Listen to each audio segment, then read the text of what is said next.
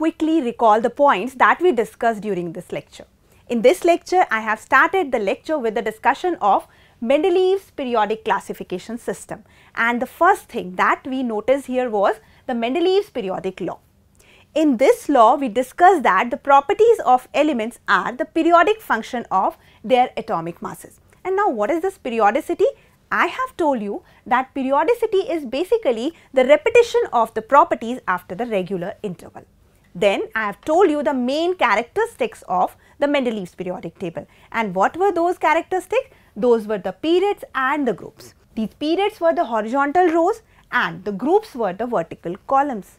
The total number of groups present in the Mendeleev's periodic table were 8, in which group 1st to 7th have the subgroups A and B, while the group 8 does not have any subgroup.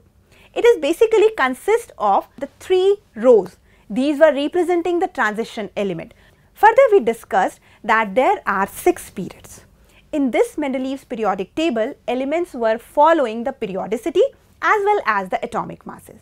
Then we discussed about the merits of Mendeleev's periodic classification system.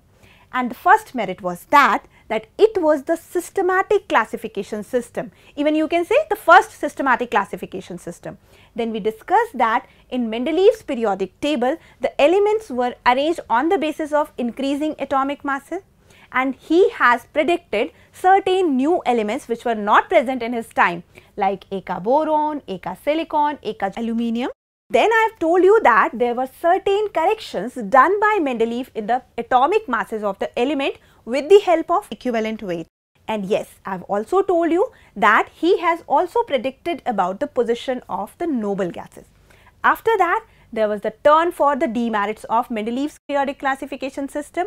I have told you that the first limitation was there, that the position of isotope, it was not specified in his table, and there were certain elements which have less atomic masses were placed before the elements which have the high atomic masses. So that was the limitation. Then another limitation was there, that there was not specific position for hydrogen. It has a similarity with both alkali metal and halogen, but the position was not specified. So these were certain limitation of Mendeleev's periodic classification. And yes, it was the whole content of this lecture. See you in the next lecture. Till then, take care. Bye-bye.